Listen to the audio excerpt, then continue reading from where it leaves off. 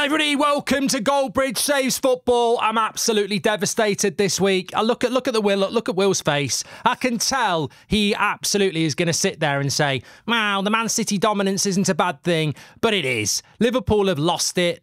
Arsenal have bottled it. There's lots more to talk about. There's the Champions League race. It looks like we're not going to get fifth place. So with Villa, taking it from another bottler Spurs, we've got some fantastic either-ors like Nunez or Ollie Watkins or Emery or Arteta. There's lots to get into on the show, Will. But come on, wind me up with your nonsense that it's not a bad thing that Man City win the league again. No, I've done some research this morning and I think there's some positivity that Manchester City couldn't even win the league this season. So I'm still holding on to that hope. But no chance. Super Sunday turned into Shitty Sunday for me, and maybe a minute's silence for the title race being over, I think. It's unbelievable. But you know what? I've said it a few times. If you took Man City out of this league, we'd be sat here celebrating Villa and Palace, saying this is the beauty of the Premier League, the best league in the world. I think we're so close. And I know Simon Jordan does feature on Pratt of the Week for his comments about Man City. But we're so close to actually having the best league in the world with regards to not just revenue and interest and viewership, but Man City, I've always predicted they're going to win the league. I've always said they're going to win the league, and they will win the league because to beat them, you've basically got to do what Liverpool did. I mean, what we were saying before, 6 out of the last 7 they've won. And Liverpool only won it because they did something superhuman and went and won nearly every single game. Well, that's not entertaining anyway. We want title races where Villa do beat Arsenal and Palace do go and scrape a win at Anfield. But the trouble is, if you've got Man City in your league, and I don't think Man City this season have actually been that good. They've dropped a lot of points. They're still going to win it at a canter. We are in danger of this league becoming the French league, really. Well, you always speak about your mum's chuff and people that are up the chuff. I don't speak about my mum's chuff. We're not having any of that on here. Disgrace. You speak about certain people up chuffs. Other people's mum's chuffs, fine. Yeah, sorry, not your mum's Let's chuff. not make it personal. Sorry, no disrespect to your mum or chuff. Sorry. But what I was going to say was when we were growing up, the Premier League was like, for me, I think the total points would always be around like 70, 80. That would get you your win. And like you said, we're going into this territory now where you're going to have to average it out about late night. Like when Manchester City did the 100 points thing a couple of years ago, it was such a big achievement, where now it just turns into like, that's probably the average amount of points that you're going to have to get to be competitive in a league title. So yeah, I just want change. I think I don't want to bang on about it, but we're still over this sort of cloud of 115, which is a joke, and I don't think it gets spoken about enough because I don't know the facts about it, but the charges are there, and that's still pending. So what do we have? 6 of the 7 title races just dismissed if they get proven guilty. So there's all of that, and then also just the disappointment of Liverpool and Arsenal losing at the weekend with the backdrop of Man City just winning. But I still don't think, I saw people tweeting about, the title's over, Arsenal season's done. I mean, what, a point in it? 2 points in it? You know what? We'll come back to the integrity of the league and why the Premier League isn't that good. You can't argue that you've got a great league when somebody's winning it 6 times out of 7 and the 3 teams that are coming up are basically going down. And I don't think Luton will, but it's going to be close. So what's interesting about this Premier League if the same team wins it and the same teams that come up go down? But look, let's talk about where it all went wrong, because for the last few weeks we've been talking about what a title race, and now we're back where we didn't want to be, where we're talking about Man City winning it. I think starting with Liverpool, Klopp's lost it, as I said in the title. And I'm a big fan of Klopp, but he lost it after the game. He said it was, a shambles. It was, it was hard to watch, etc. But I actually think inadvertently he's got this wrong. I think that many people felt that there was going to be this crest of a wave final few months, sort of, open top bus tour to Dublin to win the Europa League and win the Premier League. And when you actually look at it, we were all on that wave going, it'll be really interesting if it works. But there's 2 things about that. First of all, Sir Alex Ferguson, when he retired the first time and it went wrong. 10 years before, he said, I'm going at the end of the season, and United started playing really badly. And he said, I'm staying. And then when he actually did retire, he only announced it like 2 weeks before the end of the season. So there was never any of that hype.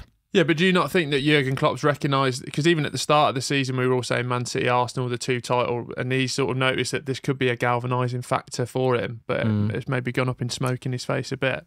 Yeah, I think I just think that Liverpool, inexplicably over the last few weeks have just bottled it in the sense that maybe the pressure's too much. And I think if Klopp was staying for another year, would the same thing have happened? And I sort of detect it probably wouldn't, because I don't think, this is the second thing I was going to say, this Liverpool team, to me, Klopp shouldn't be walking away from it. I know why he's walking away from it. God, it's because he needs the break and everything like that. But when you look at the evolution of the team, do you look at that Liverpool team and say, it's as good as his team that won the league? It's a team that he's almost building. And when you're building a team, you have to make the mistakes to learn from it. It's like Arsenal last year. And when you look at Liverpool in the last couple of games, last few games actually, they're creating the chances. They're going 1-0 behind a lot, and then they're not scoring big chances.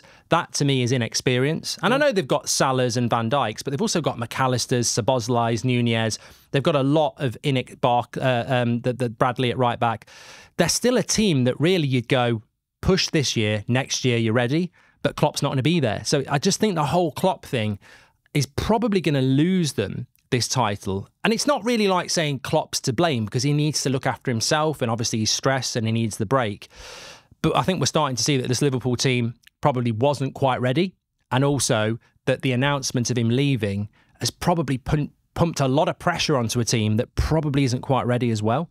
I don't know. I think it came out before the Carabao Cup final, didn't it? And you could argue that's what got them over the line in that extra time win there. But that was never going to be sustainable, because that was kids. That was kids. That was sort of like also, it's like the squad is not title ready, is it? So no, it's not. And I think that it's almost like they've over exceeded where they wanted to be at this part of the season, and the squad's going to cost them when it comes into this running. Like we were looking at the Villa squad and the Arsenal squad, and when you do compare it to Manchester City, they're just not ready. Plus the fact is, Jurgen Klopp's going to go, and Arteta becomes sort of the second in line to challenge Manchester City, and we need more of those. Like Pep's going to be the longest serving manager in the Premier League by some mile now, isn't he? And how often do we speak on this podcast by saying you need time? The more you can implement your time, someone goes, put another player in there and go again. So that's why it's worrying for me. The interesting thing I'd ask the chat is basically if you had the choice between Klopp announcing it in January or announcing it 2 weeks from the end of the season,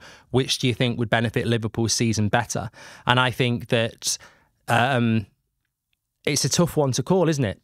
I think in neither scenario they win the league. Actually, I don't. So maybe maybe Klopp announces he's going has actually kept them in the title race longer than they would have been if he'd never said he was going. I don't know, because I still just think Liverpool are a work in progress. We've spoken so much this season about how he took a midfield that was redundant and has made it in one summer really, really good.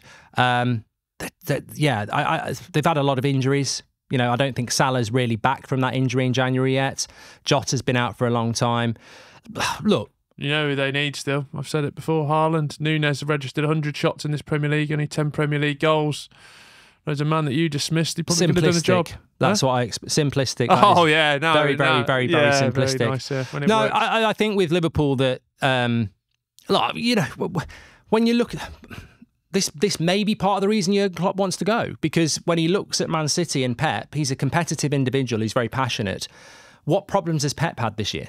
Like, I've got the best striker in the world. Phil Foden's arguably one of the best attacking midfielders in the world. Kevin De Bruyne is one of the best attacking midfielders in the world. You know, he's benching the like of Kovacic.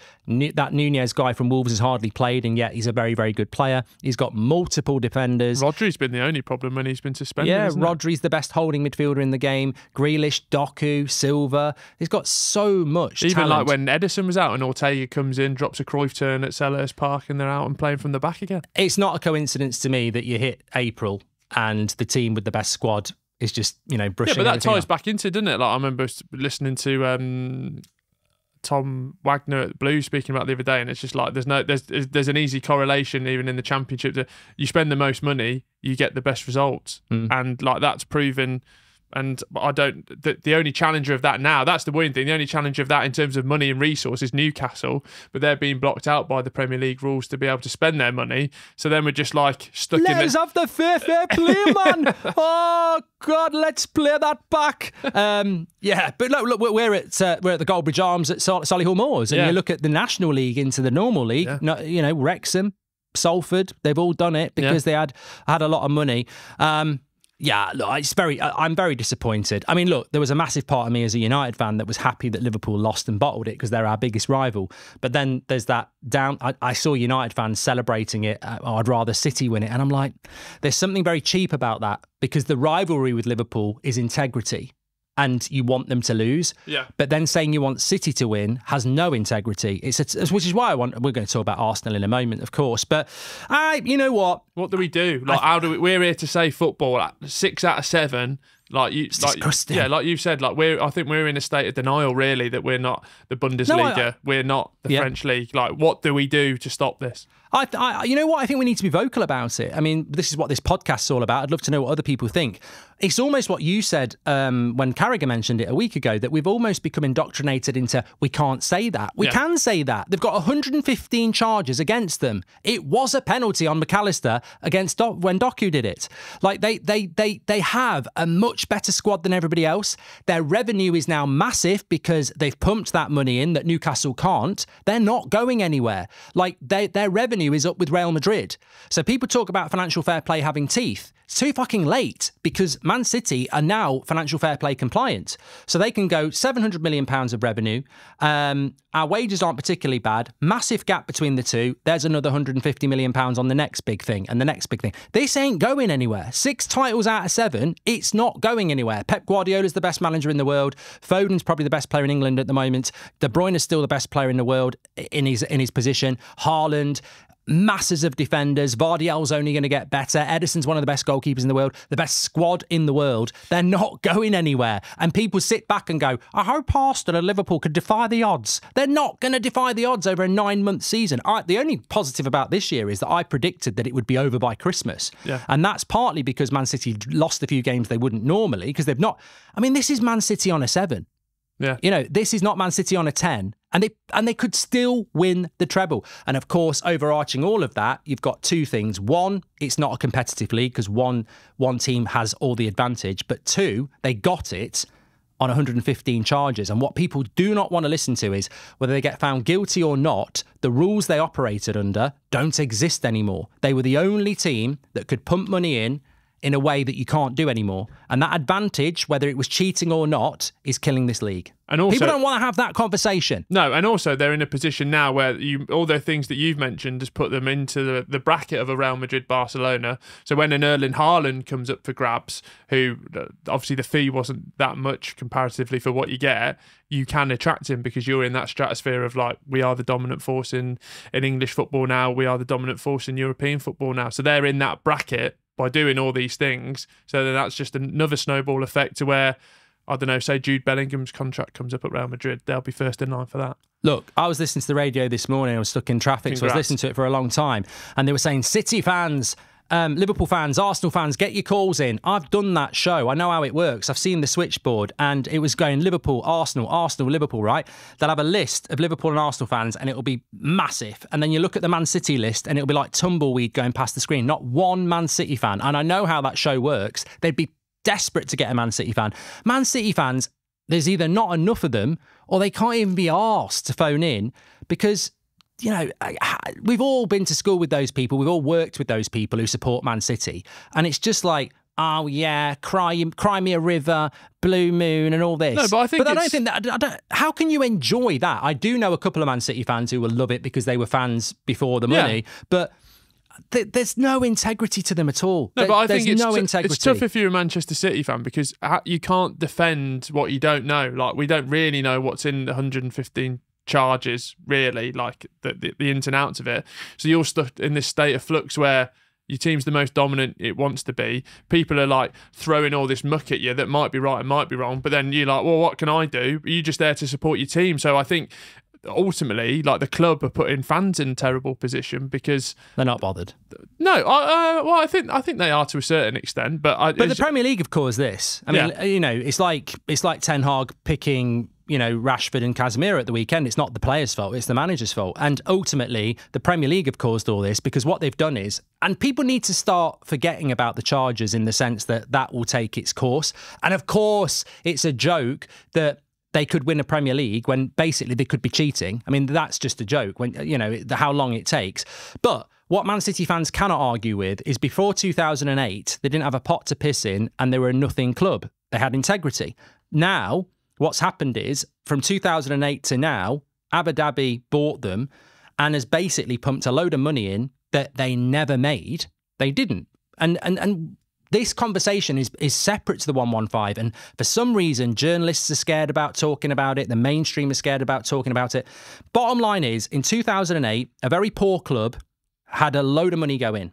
And for 10 years, that money went in above their revenue. They didn't have the revenue. And with that money, they bought people like Robinho and Vincent Kompany and many and Aguero. And by pumping that money in, they got better and better and better and better. And that's where they are now. No other club can do that. Newcastle want to do it. They're saying, we just want to copy what Man City did. We've got the money. Let us do it. No, you can't do it anymore. So forget the 115, whether they cheated or they didn't. The integrity of the league is gone because no other club can do what they did. So they're now going to sit in that position for, 10, 20, 30 years, and no one's going to lay a glove on them. I mean, I think what Arsenal and Liverpool are doing is fantastic. And if you took Man City out of the league, it would be an amazing title race. But Liverpool do not have the players or squad or resources that Man City have. And Arsenal, to be honest, need a striker, a left-back and another midfielder. And yet their fans are crying Arteta out. You are nowhere near Man City.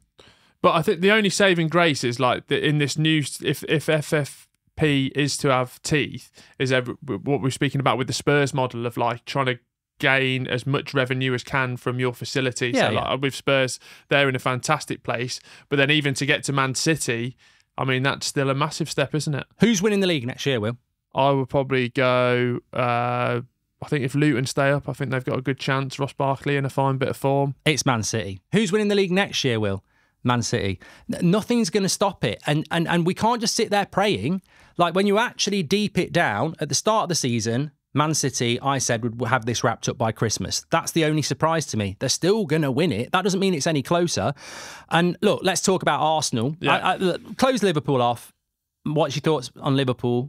Have they bottled it? Have they overachieved? I still think, just to sum around that, but I did a little bit of research, which might surprise you this morning. Two things that are giving me saving grace. Was it porn again? Yeah, it was porn. Yeah, you've got me. What category was it today? I was trying to think of something. Gilf. No, something to do with like one cup, big man, 2 girls. Something like a Man City reference there of.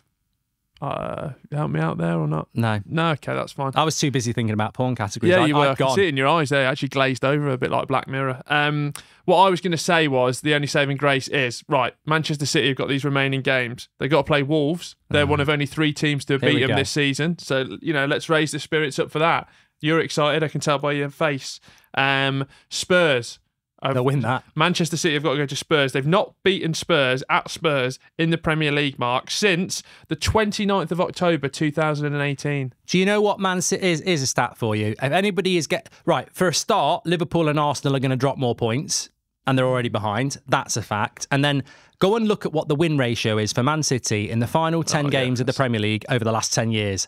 And it's massive. That graph last year was the one of when the pressure got put on Arsenal and they literally drop off like that, and then Manchester City just escalates into the heavens. It's not a coincidence that in April and May, the team with the best players and the biggest squad who've won it before dominate. And that's what we've created. That's correlation. We've created a juggernaut. That's what we have. That's what Man City are. But in relation to Liverpool, I mean, look, there has been times this season I thought they were going to do it.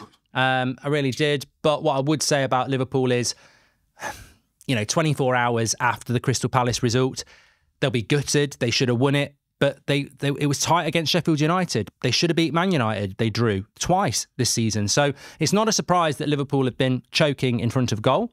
And I think that Liverpool third in the league is still a really good season for them based on where they were last year and the fact that this definitely 100% was a rebuild year for Liverpool. Also, I think we'd be very remiss we talk about the competitive nature of the Premier League. Crystal Palace played absolutely fantastic in that game. Defending, Nathaniel Klein, Tariq Mitchell with some last gaps defending, which I love to see. And the goal was absolutely stunning. I know it was a tap-in the end. It was good play, though, wasn't it? It was so well worked. And like you hear a lot of coaches and pundits speak about like pass appreciation, which obviously City, and the goal, that was the best pass appreciation I've seen with my eye. Like that, is it Wharton who plays in the middle? What else have you seen goals with? Your cock? What do you mean? He said that's the best goal I've seen with my eyes. I'm just curious as to what other goals you've watched things with other than your eyes. Ears, maybe? Yeah. Heard? Sometimes I just listen to the pass appreciation. Yes, I can use my 5 senses. The caress. But yeah, that's Scott Wharton from Blackburn. He's having a fantastic season. Yeah. Birieze, Elise. So too much Palace talk. Well no, done. let's just get excited by the Premier League. Title race. Oh no. Well, from one ruiner to another, let's talk about Villa, because actually, you know what? I will say this. I said it at the time. It's a little thing, but Aston Villa went to the Etihad 2 weeks ago. They had a couple of injuries, but he also benched 3 first-team players. He basically gave Man City 3 points because he felt that, you know, that's what he wanted to do, Emery. They play a massive game on Thursday night. He goes to Arsenal with his strongest team. Look, there's no complaints. Nobody can do anything. The Premier League allows it to happen. But also Man City don't need the help. Also, it's different. And that proves my point. That proves my point. Man City are viewed by people like Emery as, you know, there's no point. Whereas Arsenal, I'll have a go. So, you know, Man City fans, you can shut up with your comments. No, but I think... Because I'm not saying that Emery cheated. No, what I'm saying is that Emery looked at that Man City game away from home and went, I'm not going to waste some of my players on a dead rubber game, but Arsenal, I'm going to go for it. Well, that just tells you the problem with the league. The integrity of the league is crap. No, but people look at Man City and go, there's no point. But against Arsenal and Liverpool, I'll have a go. No, but I sit here about to defend Aston Villa, which is, you know, something I'm not comfortable with. But even going into that game, I think Ollie Watkins had a knock. Who else was out? Like Torres was on the bench. No, there were injuries. They had injuries, but they also benched 3 first-team players. And then also going into this one from a narrative side, it's like so much more personal for Unai Emery going into that game. I get that. Going back to the Emirates where he's been treated like absolute garbage. I do get that, but again, it's just something that goes in Man City's favour because yes, I've got something personal with Arsenal. I think I could beat Arsenal, whereas Man City. I'm not, you know, what's the point? And if there's any team people need to give a go against, it's Man City. Yeah. But also, go on. We've been speaking a lot about Manchester City squads. And I mean, this is where it comes into the fore, isn't it? Because you were speaking about it. I've seen back the performance. Zinchenko and Trossard come in and... You know, they've not cost them the game, but it just shows that he's so bad, Zinchenko. The drop off from that, like, yeah, even he's come off his arse for that one when they were chasing down the other way. Watkins hit the post. You know, I mean, I'm not an Arsenal fan, but you know, I was doing the watch along yesterday. I was talking about Zinchenko, and the amount of Arsenal fans were going, "Yeah, he's been dog shit all season." You know, it's like they definitely need a left back. I know Timber's been injured all season, but yeah, well, he could come in for that, isn't it? But we were looking at the squads as well, and is there a question to be asked? Is Aston Villa's squad stronger than Arsenal's squad? I think in certain areas, I mean, if you lose Ollie Watkins, what a player he is, they're going to struggle. They've struggled when Torres hasn't played. But then I look at their midfield options. Douglas Luiz, Ramsey and Kamara all out, and they go to the Emirates and win 2-0. And, you know, in the second half, they dominated them in the midfield. So I think there's a case there. But I think with Arsenal... I mean, I couldn't believe some of the stuff I saw. I mean, it's social media, isn't it? You know, you get these people and... You know, people will say you're a hypocrite, Mark. But to be honest, if you watch me reaction to the United now, I could easily switch a button and start, you know, coming up with an analogy or kicking a chair and stuff like that. I have thrown a chair against Chelsea, but I'm not going to do it when we're playing shit against Bournemouth or Brentford because that's what I expect. And when I see Arsenal fans, you know, shouting, Arteta's been found out, and I just think, hold on a minute. Arteta's been found out. He's took you from nowhere to 2 title charges in the last 2 years. Champions League quarter-final. That's your first loss in 2024. Look, you can't compare Arsenal to Man City. And any Arsenal fan that's going, Arteta's been found out, first loss of 2024, Villa are a good team who will probably finish 4th. They go to the Emirates, get the goal, Arsenal have to open up, and then Villa score the second goal. It's a lot. It happens. I want that to happen in the Premier League. I want decent teams to go away from home and get what is perceived to be a shock result. And yeah, Arsenal were poor in the second half, but I think Arsenal are better this year than they were last year. But you're competing against Man City. It's like having a racing car against bloody Max Verstappen. You can improve, but you're still going to be second. We need him to conk out and have an engine failure. I think Arsenal have improved massively. I think defensively they've been good. Declan Rice has been a brilliant signing. But I look at that Arsenal side and I think what's happened is, you know, it's impossible, I think, for Arsenal and Liverpool to be what Man City are. because Man City have got the know-how, they've got the money, and they've got the squad depth. And Arsenal have basically done what I would expect, a wobble in April. Man United won loads of titles. We didn't used to win them like Man City because we didn't have that level of dominance in relation to transfer market and money. So we would have I remember going for the title in 99. We went to Blackburn Rovers, who were going to get relegated with Brian Kidd, and we drew 1-1. Yeah. And nobody really even, we were like, oh, God, this is going tight. Whereas now you'd be like, Sir Alex, get out. What's the other? Fuck a trap. Get rid of the treble. Drawing at Blackburn against Brian Kidd. Who's he kidding? You know, it'd be like absolute carnage. But that's what Man City have created. They've created this scenario whereby you have a bit of a wobble. Oh, tear out. Yeah. And I don't know about you, but I look at that Arsenal side. I still don't think you go from 8th to 2nd to maybe 2nd, and then you go, right, he's had his chance, sack him.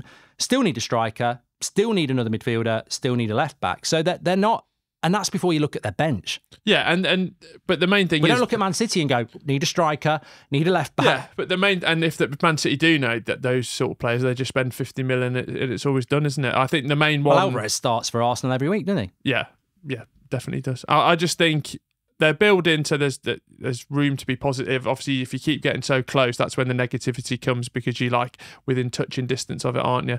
Yesterday, 81st minute, the first goal went in, and then like you said, that's when Villa pounced and Ollie Watkins turned into prime R9 with that delightful little chip over the goalkeeper. So it's frustrating, but Champions League wise, that almost means Villa have not wrapped it up, but it's a great weekend for them with Spurs absolutely stinking the joint out. It's easy to be pragmatic when it's your mate's partner that's been caught in an uncompromising position. Right. You know, maybe it was an accident that they both were at it. Yes. You know, so the David Williams thing on Little British, I fell and my toilet, I flipped into the, and it was an accident. And I think we're probably sat here today where it's like we're looking at Liverpool and Arsenal, and we're massively disappointed because the title race has just become predictably boring. I think Arsenal and Liverpool fans, I know it's them who have caught themselves something they love getting fucked, but ultimately, look at it properly.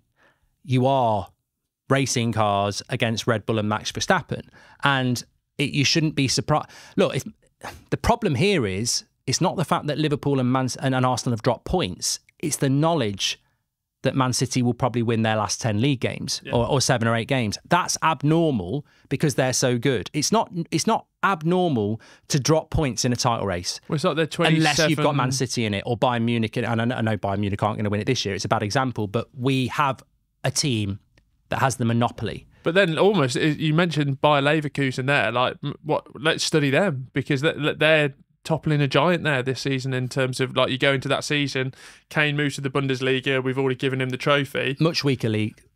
Yeah, but in the different resources, but like there's levels to it, isn't there? Like Bayern Munich are the Man City with different resources. Arsenal and Liverpool can be the Bayer Leverkusen. So, but there's no Crystal Palace that's going to go to Leverkusen and get that result in the Bundesliga. It literally is. You win every week. But it's different. Like it's the same, but at different levels. I think. Yeah. Look, Leverkusen have done very, Let's very well. just have some bloody hope, Mark, because we can't have this Manchester City dominance. I don't think there is any hope. I actually think that points will be dropped by City just because of. I still don't think they've replaced that experience that they had at the end of last season, and I still think that there's some twists and turns to happen. I think Man City are winning this league comfortably on a 7 out of 10, which is terrifying. That's how good they are. I think even at times this season, some of their players have got a bit bored and complacent, and not only that, they could win a treble. I mean, if they win a treble again, it's just. And they probably will. Who's going to stop them in the FA Cup? Who's going to stop them in the Champions League? But yeah, I think Liverpool and Arsenal, massively disappointing. But I am. But, you know, we haven't created this monster. Have we? The Premier League have created this monster. And they seem to be not bothered about it. And I tell you what as well, I'm tired of people telling us, and I even do it, what a great league it is. But it's... it only matters at the end of the race how good the race is. That's true. And at the end of this race, Sheffield United and Burnley got promoted and will get relegated, and Man City were hot favourites and they'll win the league. Stop telling me we've got the best league in the world just so the Premier League can, you know, do another big contract with somebody. People need to wake up. We don't have the best league in the world. Man City have 115 charges against them, and they've won 6 of the last 7 Premier Leagues. That is not a good look for the Premier League, and people need to wake up to it. It is not a good look for the Premier League, and we are being spun like a bottle top in this pretense. The officiating shit as well. So why have we got the best league in the world? Even I fall for it. Oh, look at this league. Look at Fulham, Will. Oh, it's great. But ultimately, it comes down to the same thing. Well, Man City will win the league. And that's exactly why you need to become a fan of the Championship, with our new feature for 15 minutes, deep dive into the Championship. There is no best league in the world. We got the title race going up for automatic promotions to the wire, playoff places, relegations down on the line. And whoever gets promoted is coming straight back down. Woo! No, but that's the sad thing. You know, I try and hold on to the Luton Train Express as much as I can, but like it feels like inevitable that they're going to go down to, like you said, the 3 teams that come up go down. The only bright spark in the terms of like what's going to be different is this Champions League race, isn't it? Where if Aston Villa can get 4th, that will be a really good achievement for them. Well, it's a massive week, isn't it? Because we've got the Europa League and the Champions League, and I think for a long time we were like, 5th place is going to do it. 5th place is going to get Champions League, so Spurs and Villa will have it. But the week we had last week with Leverkusen, good lead over West Ham, Atalanta, massive lead over Liverpool.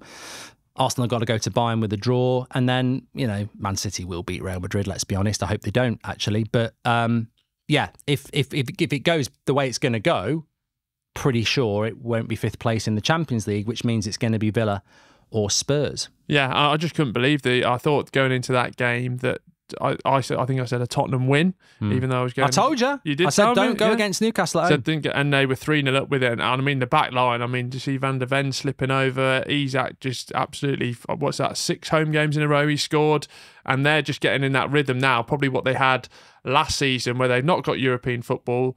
The cups are all done. They can just focus on the Premier League Saturday to Saturday, and Eddie Howe's coming into his 4, isn't he? I'll tell you what, Anthony Gordon, I don't know how you do it. And, you know, I think I did something last week. I can't remember. I was doing so many things with so many different You're a busy man, aren't you? But I definitely put Anthony Gordon in a Premier League team of the season, and I got laughed at. But I stand by it, because I think best 11 in the Premier League is obviously always going to be the Salahs and the Sakas. But when you do Premier League team of the season, I think this is the opportunity to put in Ross Barkley. Well, potentially. But certainly, you know, Vicarios and people like Udogis and people like that who've had a really good season from sort of nowhere. Yeah. I think that's what team of the season is meant to be. I look at Anthony Gordon, and I've seen Newcastle a lot this season, so maybe people just haven't seen him and don't see him as very fashionable. But if you watch the Spurs game at the weekend, you'll have seen it. Well, he's been doing that all season in a bad team. It's not dissimilar to Cole Palmer. But the great thing about Anthony Gordon is he can score goals, but he's always looking to be creative. And on top of that, goals, creativity, work rate, tenacity. I mean, I would take him at Man United for 80 million tomorrow. Would you? Yeah, I would. I think he is exact mentality. Then he'd come there down tools, and then we'd have another saga. Well, the reason I'd buy him is the mentality. It's that work ethic as well as the talent. And I tell you what, when you've got a winger who wants to create for a striker, and we don't have that at United, I think he's been brilliant this year, and I do think he deserves to be in team of the season. Now, people would say, well, who are you going to leave out? Salah or Saka or whatever? Well, let's have that debate, because I would put him in team of the season. I think he's been that good. The front 3 for Newcastle were brilliant. Harvey Barnes, nice back to see him back fit again. Isak, as you said. Spurs defence, high line caught out. Van der Ven, one of the signings of the season, probably had the worst game he's ever had in his career. Yeah. Apparently he played for his under-9s with the Shits, and he said even that game was better than what I did there. Yeah. The only comparison was shit. Yeah, really. That's so sad to see. Not good. But I think Villa will get that 4th spot now. I think that Arsenal result is so resoundingly positive. And then when you look at Spurs, they've got Arsenal, they've got Chelsea away, Liverpool away, and then they've got Man City at home out of their last 6 games. So, and Villa have got a 3-point gap on them. So it's Villa's to... look at his face. Well, he was all happy about Birmingham winning, but Villa Champions League football and Conference League winners. I mean, build a statue for Emery right outside St Andrews. That'd be popular. Even they, because I think even they would go, what? He's a good manager. No, I'm taking the piss. But there could be a world where Brindley Place, Villa do that, and we had a positive result at the weekend, but we're still in danger, and we go down to League One. Do you think Villa will get fourth place now? Never write off Big Ange. What have I told you? You're always trying to write him off, and I think there's with fourth place. If Manchester City are robotic and they're going to win all those games, that fourth place is going to be twisty turny, isn't it? Yeah, because Villa are going to go through in the Conference League. Spurs haven't got Europe to play. Villa have got good fixtures there. They've got like Bournemouth's at home and still stuff. got to play. Got Villa at home. Villa at home. They've got Liverpool at home. Yeah, I think there'll be twists and turns to that. So I'll still stick with Spurs, but that is. I think Villa deserve it more.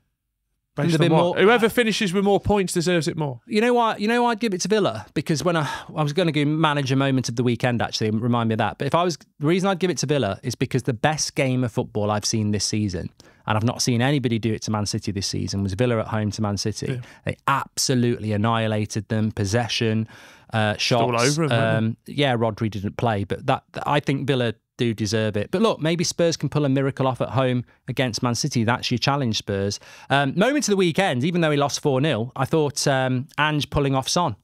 Beg your pardon? Ange taking off Son in the 57th minute. Right. That's not my... Good say, that is a moment. No, that would be a moment. Pornhub, moment of the weekend. That would be a big moment. No, I think that I know they lost, but as a Man United fan, and seeing the way Ten Hag picks his team. Oh, do you mean like the assertiveness of it? Yeah, just, Son is his captain. Yeah. It's his best player. 57 minutes, off you come. And I love that in a manager. And if I was a Spurs fan, even though we'd lost 4-0, I'd take that as this guy ain't going to take any shit. And also, Spurs this season, what they could lose. What did they lose to Chelsea at home? Like 4-0, and then they go and get a positive. Like this, you can't say, "Oh, is this the downslide of Spurs?" Because next week they could go home and go and play and get another victory. It's about mentality. Now. Van der Ven ain't going to play like that again. If they beat Arsenal next week 1-0 with a scrappy penalty, what does it matter that you lost 4-0 at Newcastle? It's about mentality and coming back. You were going to ask me about Watkins against somebody. Yeah, well, I've got down here, we've got a few actually, but I wanted to start with Ollie Watkins or Darwin Núñez. We mentioned Darwin Núñez' shot ratio at the moment. Obviously, you think he's better than Erling Haaland. No, I didn't say that. Huh? I said Haaland wouldn't start for Liverpool because there's in this book here, actually, on chapter 12. It says, no, I'm only joking. Pre-order the book. Yeah, it might be in there. Great read. I can't remember. I got to read it a couple of days ago. Fantastic. Thanks. I would pre-order it. Pre-order the book, yeah. But I don't need to. Darwin Núñez or Ollie Watkins. It's a tough one for me because I do like Darwin Núñez, but you can't just go with, I like Darwin Núñez, I like the way that he holds the play up and brings everybody in, and he's a confident player, but he does miss big chances. Ollie Watkins, if you look at him at that game at the weekend, the inside of the post was ridiculously unlucky, and then he took his other chance. For a lot of that game, he's up front on his own against two of the best centre-back partnership in the league, occupying them, challenging them. I think it has to be Ollie Watkins, and I think he's the sort of player that Arsenal could do with, Man United could do with, Spurs could do with. Liverpool. I mean, look, they're fourth. It's disrespectful to say, oh, Ollie Watkins could play for Arsenal. Villa are fourth. He's been absolutely incredible this season, and it would have to be Ollie Watkins over Darwin Núñez for me. As much as I like Núñez, I think Watkins is the real deal this season. I don't want to use recency bias, but I almost think that goal against Arsenal was a big turning point for him, because he spoke about it in his post-match interview as well, about trying to build on the composure element, which is such a simple statistic to look at. But when he's got Gabriel chasing him down, you're one-on-one with the keeper, all that pressure, maybe before he goes low, he tries to go under the keeper's legs, but to chip it, away at the Emirates, I really think that was a bit of a defining moment in terms of, I know he was tweeting about Troy Deeney at the end of the game saying, oh, I'm a striker, not a winger or whatever. And I do think it's a bit of a defining moment for him. Whereas we've spoke from an England perspective as well, of like, does he start for England? Like Alan Shearer had a cane in the number 10 hole. That was a different debate. But if they get Champions League football and he's their main man, like you will put him ahead of a Darwin Núñez. You will put him ahead of, put him in the categories going forward, maybe with an Erling Haaland. I think it's the advantage that teams like Newcastle and Villa have, is that they've got two strikers in Isak and Watkins that are, you look at what Brentford want for Ivan Toney, 60, 70 million with 1 year left on his contract. Newcastle and Villa are going to say the bidding starts at 100 million quid. That's very prohibitive for anybody that's going to be looking for a striker like that, other than Man City, who won't be. So the advantage that Newcastle and Villa have got next year is you're not going to lose this player that's going to, pretty much injury apart, going to score you 20 goals. The thing for Villa as well next season, it's almost becoming the hunter, going to the hunted. Like if you got Champions League football, you're asserting yourself as a top 4 club. When you go to the Emirates next year, it's a different game. It's the Newcastle effect, isn't it? Look at Newcastle and Man United this year. They qualified for the Champions League last year. Spurs and or Villa next year, got to be very careful of that, because that Champions League can then, you take your eye off the Premier League, you back down again and everyone forgets the good season. Because one we didn't cover on it, I've put down, would you rather have Unai Emery or Arteta? Now, I think this slightly is unfair because... They're different stages of their career. And also Emery's at that sort of Villarreal-esque club with Aston Villa, calm down Villa fans, in terms of they're the challengers, aren't they? Whereas at Arsenal, he was trying to rebuild, do a bit of maybe a David Moyes after Arsene Wenger left. Like he took an Aston Villa side after Steven Gerrard, who were 17th in the Premier League. He's got his hands all over that project, isn't he? He's got his own director of football, own technical director. They got rid of Christian Purslow, was it? So he runs that club. He is the Pep of Aston Villa. Whereas I don't think he'd get that opportunity at Arsenal, would he? No, I think if he went to Arsenal now, he'd probably do a lot better, because I speak to a lot of Arsenal fans about Emery and say, like, did you get rid of him too soon? And they just say, look, it was never a good fit. No one ever really trusted it, and no one was really willing to give it any time. Whereas, as you say, Villa, you go in, they were grateful to have him. They wanted to utilise. He was a good appointment for them. Big fish in a small pond. Yeah, and he's given that.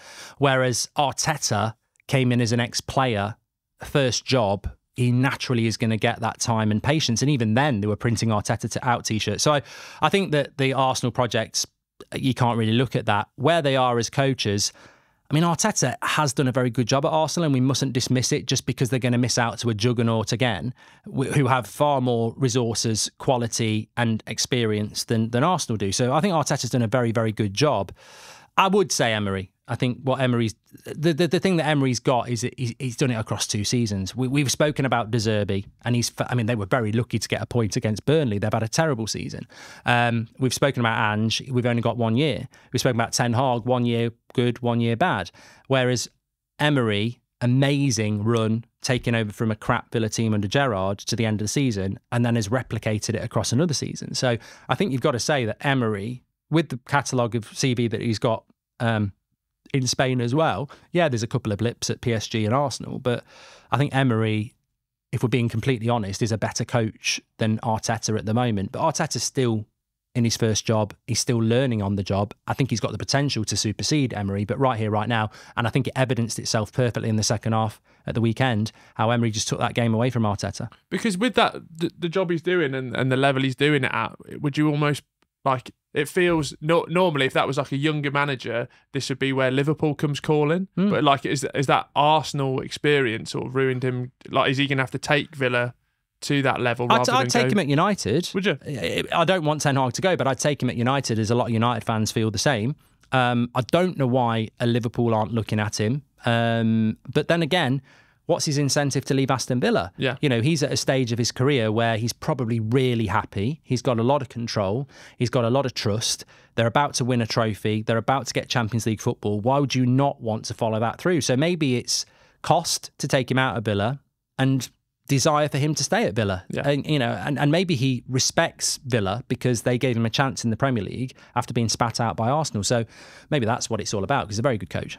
Right, we've been remiss. How long are we into the podcast now? We're about 40, 50 minutes in. 43 minutes in. Big weekend. Nearly half time. Big weekend for you. Garnacho. Oh, yeah. Well, I've got my top on. Representing. I am the admin. I am the admin. Liking my own tweets. Yeah. So just talk us through what's happened. Basically, you know... and it's all your fault. How it's my fault, I don't know. So basically, I tweet about football, like most of us do. Yeah. And at half-time, when Garnacho was taken off, I said I think it's out of order taking Garnacho off. We're a better team with him on the left. He was starting on the right, made a couple of mistakes. Take Rashford off, who's been rubbish for weeks, put Garnacho on the left, and happy days. He takes Garnacho off at half-time, which basically throws him under the bus to everybody, because it's not normal that he gets subbed off at half-time, so he's blaming Garnacho. I said that in one tweet, and then after the game, he sort of blamed Garnacho for the goals, and I said, oh, that's a really good look. Garnacho this season actually has delivered. Yeah. He's 19, you've thrown him under the bus, and yet that's because you're scared of the big earners like Casemiro and Rashford, who you don't call out because you're scared. Yeah. Garnacho, or his admin, like both tweets after the game. Yeah. That's the situation. Surely that's got to be him, though, because you can't have your admin liking the tweets. Of course you can. Really? It was quite quick after the game as well. Like, he'd literally have to be in the dressing room going... But they're like that, though, players now, aren't they are, yeah. But look, he's unlike them now. And damage is done, though, Mark. Well, the damage is done, but then I don't agree with players doing that. You know, whether it's Liverpool players or not, I think you have to respect the hierarchy. But then again, it does give you an insight into the dressing room that there is on a very basic level. Can you not? He shouldn't like it, but Garnacho not being happy about being subbed off isn't a bad thing. Garnacho not being happy that he's been.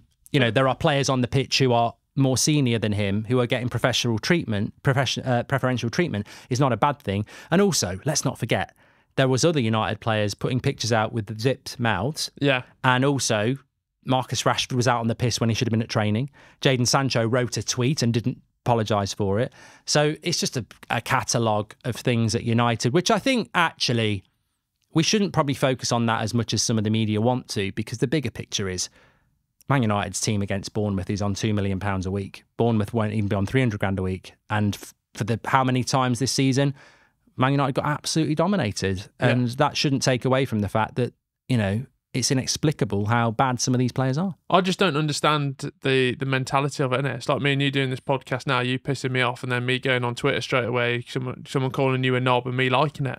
But that's what it is, though, isn't it? Yeah. You're paid to do your job. You should be professional. Shouldn't be throwing your toys out of the pram because you've been substituted or being like that. You've got to deal with that in-house, and I agree with you, Ten Hag's dealt with it wrong, but it's just mind-boggling the lack of professionalism at one of the biggest clubs. This is Man United. But it's been going on for years. Yeah. It's nothing new, and that's what I mean. It's not fair to throw, and that's not just because he liked my tweets. Obviously I was, it helps a little bit, I was talking sense, but I just think that it's also, why is Casemiro, one of the greatest holding midfielders in the game, playing like he's the midfielder on pro clubs, wandering forward? Why is Marcus Rashford, one of the best talents in England, according to Gary Neville, playing, like some sort of championship winger that can't be arsed? It's the whole team. I mean, look, that was for me it at the weekend. I think Ten Hag has given up himself. It just looks like he's given up. His team selections are lazy, doesn't want to make subs.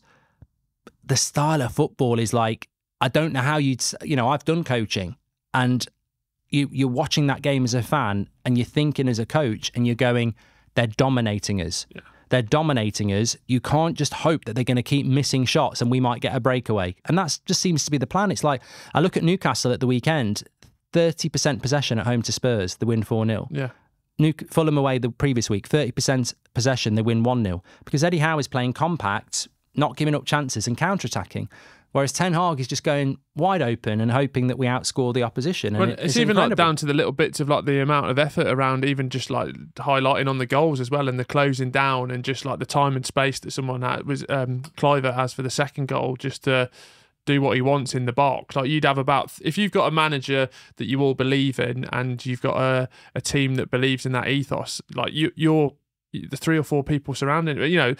Compare that to Crystal Palace defending their box against Liverpool. Yes, it's absolute night and day, isn't it? 100%. And I think that is the big problem that he's got, is that people have just completely and utterly lost faith in him. And Jurgen Klopp said it before. It's like the Jurgen Klopp principle at Liverpool has always been, you've got to run harder and longer than any other team. Yeah. And at that point, quality will come through. Mm-hmm. So basically what he's saying is, you've got to go out there and fight to earn the right to then win the fight. And United just, they don't put that in. And this is the problem with United. We've got Coventry in the cup, and then they will put up a fight. And then you've got Burnley and Sheffield United at home, where you should win because they're the 2 worst teams in the league. But all 3 of those teams will know, if we go in there and absolutely give it everything, you'll have a chance to win this game. Yeah. And as a United fan, I sit there and go, well, over the last few weeks, there's hardly any times that as a collective, because it's got to be a collective as well. Yeah. It's got to be 11 players that we've done that. So yeah, it's I mean, where you go next, I don't know, but yeah, it's hard to watch United at the moment because I've got no faith in them getting any results. Well, yeah, but surely the saving grace is the Ineos stuff. Where are they? Yeah, But it's hard. You can't implement it. Like, I think they've done well to even get to the stages where we're at of talking, with Will Cox and Dan Ashworth of like who are going to come. I think it's an expectation thing, isn't it? You can't bring these people in straight away just because if you want to bring in the best, they're going to be working, and if they're not the best. Do you know what I mean? But where I disagree is that if you are in charge of Man City or Arsenal or Liverpool and you've got a manager that's in trouble and you're probably going to sack and you're waiting for your CEO and your director of football because they are the best in class, then you as an owner in charge of the footballing needs to step in the interim. And at the moment, they've just left Ten Hag to it. And nobody really respects the fact that Ten Hag will be there. And that we're dropping down the league. So we need to hold on to 6th place. So if I'm Sir Jim Radcliffe, I'm looking at that league table and I'm going, look, I'll take 6th place now. Let's get to the summer. But that is in jeopardy. So the manager has clearly lost it. The players are clearly not giving anything. So if I'm Sir Jim Radcliffe, I've got to step in. I've got to be visible. I've got to put a few, I've got to do an interview with the BBC. I've got to do something to turn the tide. And I've visibly got to get into Carrington and speak to those players and say, what's going on? Now, I can't do the tactics. I can't pick the team, but I can get into Carrington and say, we're Manchester United. It's not acceptable. We've got 2 months left of the season. We've got big, big plans here, and we want you to be part of it. Now, don't tell the truth that some of them aren't. You say, we want you, Will, to be part of next season's podcast, even though me and Niall know you won't be. Oh, God. Right? That contract's still up for renewal. So basically, but I want you to go, yeah, I am part of this. Fuck you and Niall. I am part of this. Yeah. That's what I want to see from Ineos. And I think what they're doing is they're leaving they're just leaving it to ride. And if they're leaving it because they want Ten Hag to, sink in his own shit, fine. But if you're going to do that, I would sack Ten Hag now. I said this on the podcast on Friday, didn't I? Yeah. If you know he's not the manager, what better time to sack him than now, knowing that an interim, even me and you could go in there and go, oh, Coventry, Burnley, Sheffield United, that's 3 wins, get the new player bounce. And then Ineos could be interviewing some of the managers they won't be able to get because they'll be gone by the end of May. Yeah. So I just think Ineos could be doing more. Ineos need to be vocal about what they're doing because we know what players are like, especially Man United players. They always use, oh, well, it's not my fault, the club's a mess. Yeah. But if the club is publicly putting it out there, just needs it needs something. Bring some flowers in, just give the place a bit of a boost. Yeah, I think like you said, like the statements just need to come out, don't they? Just be like this, and even for not. Ten Hag's getting up and walking out of press conferences.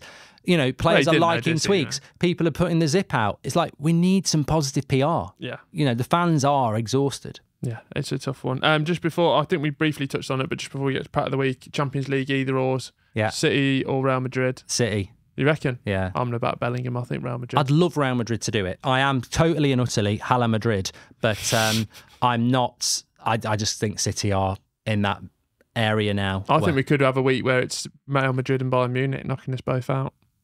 I don't want Man City Arsenal semi-final. I think it'll be boring as shit. Yeah. I think everyone talks about the all English games. I think the best one. I think Arsenal will beat Bayern though. Hot take. Yeah. In Munich. I think everyone will write them off, and that might help Arsenal. Probably better away than being away from home, just in terms of that Emirates cauldron. Yeah, and also, I think I hate Thursday night football, and I don't normally do watch-alongs. I said on Friday I'm doing Thursday night watch-along on That's Football because I'm convinced Liverpool are going to come back from 3-0 down against Atalanta. Stink of it, doesn't it? It does. And then it could be the rebirth. And then... It's hard for Atalanta though because they won 3-0 with 30% possession. They're not going to play on the front foot. They're going to sit back, and if Liverpool score 1. And then it's 2, it's over because you can't change your mentality then. Yeah. Oh, that'd be interesting. This is what we should live for. Nice from you, a nice bit of positivity there. Also, it could be Jurgen Klopp's last game in Europe at Liverpool if they lose. I wonder what Jurgen Klopp will do next. Holiday. No, after holiday. Well, I don't know because, I don't want to talk about Leverkusen, well done, but Alonso staying at Leverkusen, Bayern are going to bounce back next year. So what's your motivation? It has to be because Real Madrid are going to get rid of Ancelotti next summer.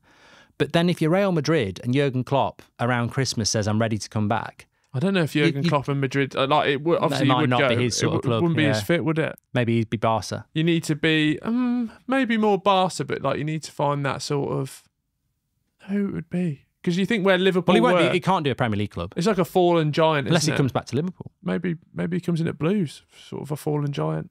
I don't think he'll ever manage in England again, unless it's Liverpool. Maybe just his national team. Yeah. It's a bit of a shame though, because I still think he's got a lot to offer. Let's do Prat of the Week. Prat of the Week, yeah, let's get straight into it. I've got down, let's go through what we've already spoken about. I had Garnacho for liking your tweets, just because I think he's a bit He's of a not the first to do that though, is he? No, all right. That's just my opinion. Okay. I think he's a prat. Well, we've got comments. You are more than welcome to get involved. Yeah, exactly. And also, I put down Jamie Redknapp's comments. Actually, can I just say on that, we were playing this game just before we went live. Get in the comments with, and don't start Googling it. Just like do it off the top of your head. We'll tell if you're cheating, because you should only come up with 3 or 4. You've got 20 seconds to come up with footballers with the initials AG. No, we've already done AG there. No, but they can do it. All right, let's do a new initials. WB. WB. Wes Brown.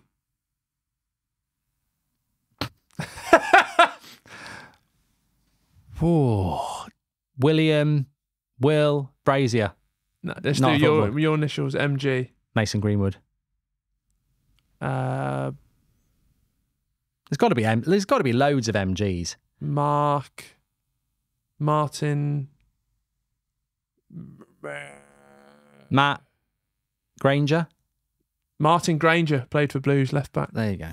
What a great game that is. And we'll be bringing that back every week. Yeah. Let's go. Anyway, I've got a good Prat of the Week, Simon Jordan. Right. Simon Jordan has basically said that Man City's dominance doesn't impact how good and strong the Premier League is. And, I don't want to go over old ground here, but what are we talking here? Are we talking about the fact that I heard what he said and he was like, well, look at the last 3 Premier Leagues, it's been close until April, and in the Bundesliga, it's not been close. Leverkusen have just won it. Last year, Dortmund could have won it and blew it on the last final day. Look, the title race is not interesting when everybody says at the start of the season Man City will win it, and they still do win it. Yeah. It doesn't matter if somebody pushes them to April or May. If Man City still win it, and they've won 6 out of 7, you've got a problem. If they've got 115 charges against them, you've got a bigger problem. And if you're looking at the next 5 years and you're predicting they're going to win it for the next 5 years, you've got a huge problem. So I don't think, and I've said it, people can clip me up, the Premier League's the best in the world. It's the best in the world in relation to the competitiveness from second to about 15th. Yeah. And I think Fulham epitomise that. But actually, the final result will always be most of the newly promoted teams will go down and Man City will win the league. And that is a massive problem. And the Premier League are very good at brand Premier League, but the officiating is probably horrific, if we're being honest as well. We've created a podcast out of the fact that there's so many problems with it. I'd say the Championship is much more competitive than the Premier League. Yeah. And more fun to watch. Look at Ipswich, straight up. Yeah, I just think Birmingham going down. Steady on you. I just think every year you've got, also from a story perspective, and obviously we do a lot of work in it, I just think the Championship, I don't want to be in it. I want to get out of it. But I think they always say the best place you could finish as a football fan is 7th in the Championship. Because you'd win enough games to enjoy the season, you'd flirt with the playoffs, but then you'd stay in the Championship. Forever and ever. And we've been in there forever and ever. Yeah, so I think anybody defending the Premier League this morning, saying it's the best league in the world, is a bit of a prat, because it's just, what's your angle? Have you got shares in it? Have you got a job that's dependent on, talking about it all the time and pretending? Look, there's nobody more than me that wants to champion an Arsenal and say, yes, this league's great. But ultimately, it's disappointing this morning. It is disappointing. But Liverpool and Arsenal, when you deep it, aren't anywhere near squad depth and financials of Man City, and that is what we're faced with, and we'll be faced with it next season. And it's a depressing thought that I think most fans in the world, apart from Man City fans, are praying that somewhere Man City don't win another treble, because I think that's dangerous. That treble that Man United won was held up as virtually impossible, and for a team to go and do it 2 years in a row. Yeah, it is impossible for an Arsenal or Liverpool to win a treble. Yeah. It's not impossible for a juggernaut with that wealth and experience and depth to do it. And it's making a mockery. So, Simon Jordan, you're a prat. Another nomination that was put up was Jamie Redknapp. Obviously, criticised Casemiro. He said he played like he was in a Soccer Aid game. I don't actually have a problem with this, because I think this is where we struggle between old media and new media. Because, see with Sky Sports on their YouTube channel trying to basically bringing YouTube concepts onto the mainstream. And this is what you have to get with punditry as well. I don't have a problem with Jamie Redknapp saying that. Maybe it is a little bit disrespectful, but in comparison to like fan media, fan entertainment, that's the way the conversation is going. And Jamie Redknapp is just a pundit. Like, everyone goes, why am I paying my Sky subscription for this? Well, it doesn't really. Well, I don't get that argument, because so you're paying to say what he can and can't say in that environment. So I just think everyone needs to chill out a little bit. Yeah, so I mean, look, Casemiro's not playing well. Jamie Redknapp says he's running around like he's playing a game of Soccer Aid.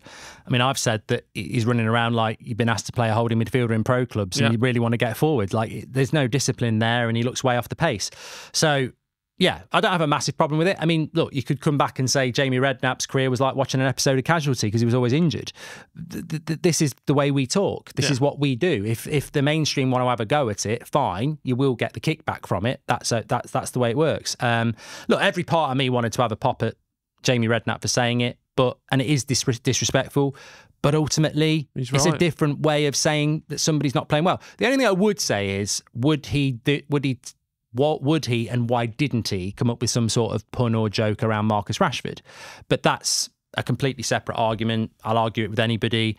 The media in this country are very, very biased around British players. And at Man United, you see it with Maguire, Rashford and others over the years, comparable to Martial or a Bruno. Anthony, they're quite vile towards foreign players in their criticism, but they protect the British players, maybe because they got them on WhatsApp. So other than that, I didn't really have a massive problem with it, because it's a bit of fun. It's a bit of banter, isn't it? Bit of fun. Who would you put as your player of the week then? I think it's got to be Simon Jordan, because him defending the Premier League, making out that it's not a problem that a team's about to win 6 in 7. I mean, that's just... Look, Man United used to win a lot of leagues, and this is what City fans will say. Oh, Man United won a lot of leagues, and we did. But most of them, you felt that there was a vulnerability to Man United. I mean, I lived it, and there wasn't many seasons where I went, oh, this is easy, get my feet up. Like, you enjoyed the title race, and sometimes it was over in April, and you'd be like, put your feet up. But you never really felt in August that, we're probably favourites, but there was always a vulnerability there. I think with Man City, I'll say again, I think they'll have it won by Christmas next year. Yeah, and that's a sad thing. What's not a sad thing is our brand new game. Whoa! We were coming into the quiz last week, and look, we were disrespectful to you. We were disrespectful to the listeners. We weren't at our best when it came to the quiz. So we got rid of it. What we love and what you love is a bit of nostalgia. So it could be recent nostalgia. So producer Niall has picked a squad, a famous squad from Premier League history. Yeah. And he's going to tell us what that is. Niall, who have we got? We have a bit nervous. Speak up. We have the 2013-14 Liverpool side. Wow. Whoa. Is that the Roy Hodgson era? No, it's the Brendan Rodgers era. Brendan Rodgers era. Okay, so what's going to work is Mark will say a player, I'll say a player. If we get wrong, Niall will tell us. We've got one wrong answer to go through. So you got one life, live it, and if you're out, you're out, and we'll start a new game. He's going to beat me at this because I'm getting old. I couldn't remember what the name of the right back who was Northern Irish for Liverpool was at the weekend. I'd had a lot of red wine the night before. Bradley? Yeah. I was going Barkley. Conor Bradley. It's Barkley. Yeah, that's what I couldn't remember. Sorry. Yeah. You're still pissed. Right, you can start. Okay, so I've got to name a player from that team. Yeah. I will go with Raheem Sterling. Correct, yeah. I will go with Daniel Sturridge. Oh, yep. Okay. I'll complete the front three. Suarez. Correct, yeah. I'll go with Coutinho. Fucking hell. That's me now. Surely not. Big trouble. That was some of the scenes from that team. That was the four that I really knew about. Rodgers, there's a lot that I think that are there that are not there. Say what you're thinking. Gerrard, obviously. Yeah. Gerrard was there. Lucas Leiva. Yes. Oh, is it squad? Yeah. Carragher. No, he was punditry then. Yeah. Carragher has gone. Okay, so that's your first. So no more from you, young man. I'll go Martin Skirtle. Correct. Nice one. I reckon this is like fucking Jamie on the fill-in with Ben Foster. Are you having a laugh? These are questions. I can't even think. I can't think of any players from that era other than the ones I've named. Think defenders. Oh, what about that one? Spanish guy, left back, big nose. I know exactly who you're thinking. I've worked with him quite a lot of times. He's actually a really nice guy. Tell me his name then. No chance. We can't accept big nose, so we're going to No, name You're talking about me. Oh, people are going to be. What about? No, I nearly said Steve Finnan. That's about 10 years too late. That's 10 years. I'll just say Jordan Henderson, even though I know he's not there. Oh no, he might have been. Jordan Henderson's there. Oh right, John okay. Henderson. I'll go for Jose. No, actually, I don't think you're thinking of Jose Enrique, but I don't know if he was there. He was. Was he? I'm going to go for Nathaniel Klein. Oh God. Oh no, I can't. He's not here. No. No. Okay, you've lost a life. That's okay. I'll go Sudden Jose death. Enriquez because that's the one I was thinking about. No, are you going Enriquez or Enrique? Enrique. Yes, correct. Yeah. I'm actually Simon Mignolet. Correct. He wouldn't have been in goal then, surely. He was in goal for the Istanbul game. Oh, was he? Yeah. Who Who else? else was playing for Liverpool then? Oh, This is quite a good game now. I think I've got a good one. I'm going to go with... I just can't think of anybody. Virgil van Dijk wouldn't have been there then. Milner. No, he's at City. No. So I need this I'm for the out. win. I'll This do is this for the for the win. win. I was going to go Mario Balotelli. No. No. Oh, back in then. Back in then. Hot round. Hot round. Oh, it's so hot and spicy. Alonso. No, he'd gone, Mark. No. What Alonso are you on about? Shabby. Shabby Alonso at Liverpool then? When was he there? Like 10 years preview with Steve Finnan, he was there with. Gerrard. Yeah, but I'm not a Liverpool fan. I'm glad I'm messing this up. Arbeloa. No, that was Aquilani. No, that's horrendous. Oh God, what's his name? Dirk Kuyt. No, you've had your go. Jordan Ibe. This is drama in the chat. Jordan Ibe. Would he be down as a midfielder? I can't see him. No, he wouldn't be there. Kuyt. No. Fucking hate Oh Liverpool. my God. Let's just call it a draw. Last one for me because you went first. Trying to think of like a random keeper that would have been there. All the Liverpool fans be going mad. It's so easy when it's your club. Arbeloa. You've already said him. No, I meant I know one. Alpaz. no. Who? He's a striker. Aspas. Aspas. It's Aspas. Yeah. Yes. Thanks. That's Thank me. you. That's me. You didn't say Aspas. Oh, that's the one I meant. You said Alpaz. I said Alpaz. Yeah. It's the same thing. I win there 1-0 to me. Sardar. I don't know whether we're keeping this one. This has sort of been thrown upon me. That was, well, we can just debate. Maybe we go through, this is our format stage. So someone like Richard Osman, who created lots of good quizzes, that was quiz 1. Until the end of the season, we'll do something different. Yeah. And then you can pick and something people you can like. people can get in the comments and let us know. Oh, yeah, they will. Because we murdered that, really. We did. Well, you murdered it. I got it right because I won. But I don't like Liverpool, so... Well, I don't like you, but I turn up every week. Same. Feelings mutual. There we go. Thanks everyone for watching. Get your comments in below. Don't forget, if you're on Spotify, give us 5 stars. And don't forget the book. Goldbridge book is out. We'll drop the link in the description. You can get it on Amazon. Pre-order it. Appreciate that. Ultras. Get your book order in. We'll be announcing where you can get it signed and book signings and wow, tour and yeah. everything like I'll that get mine very, very signed. soon. Yep. Thank you. What would you say in a message to me? I just signed MG. Oh, not even like to Will. Oh, Thanks for not being a doing long-term that. That's listener. No. Thanks for the contribution. So there'll be a big queue. Just be MG. Bye. I might even get a stamp. You would be the one to get a stamp. Thanks everyone for watching. Take care.